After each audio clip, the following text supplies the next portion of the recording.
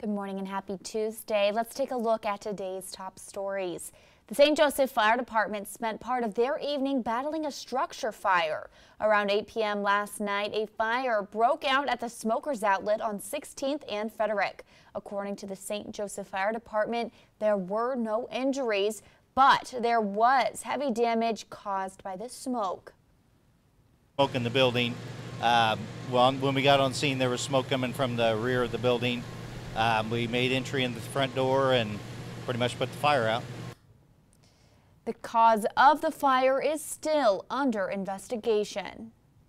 And also last night, the D&G Pub and Grub hosting a karaoke fundraiser to help a local family out. Boston Sherwood was diagnosed earlier this year with a heart condition. And last night was all about having fun and raising money for Boston surgery.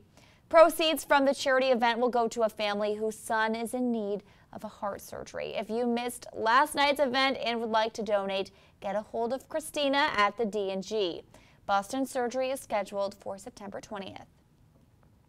And the Andrew County Health Department is wanting to make sure your child is safe when traveling. Tomorrow, the department is hosting a free car seat checkup from 8 a.m. to noon.